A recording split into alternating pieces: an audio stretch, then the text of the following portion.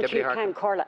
It's been obvious for decades that practices in the meat processing sector have created fortunes for factory owners with continuous low incomes for all beef farmers, from mainland sellers to finishers. Beef farmers have consistently been unable to earn a living wage and are only sustained by direct payments from CAP. Factory owners have acted in concert to keep prices to farmers down and in the process forced farmer-owned factories out of business. This has led to a de facto cabal of private meat factories who, using the very best financial and taxation advisors, have evolved into major property and land owners. The study being undertaken by Grant Thornton on the beef sector is virtually valueless.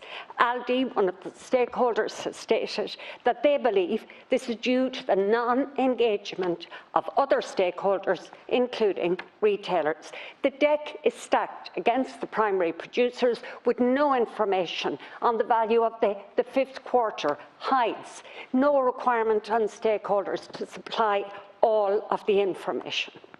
Farmers face more and more requirements to meet increasingly stringent requirements imposed by bodies such as Board BIA and others that deliver no proportionate return to farmers, but merely adds to the earnings of meat factories and multiple retailers. And I haven't even mentioned the impact of the feedlots. Finally, can I say, beef production is a vital part of the fabric of the rural economy, especially in my own constituency. And unless we get a beef regulator with statutory powers who will look at the full underlying structure of the beef industry in Ireland, that fabric will unravel. In fact, it's already started. Thank you very much, Deputy Minister.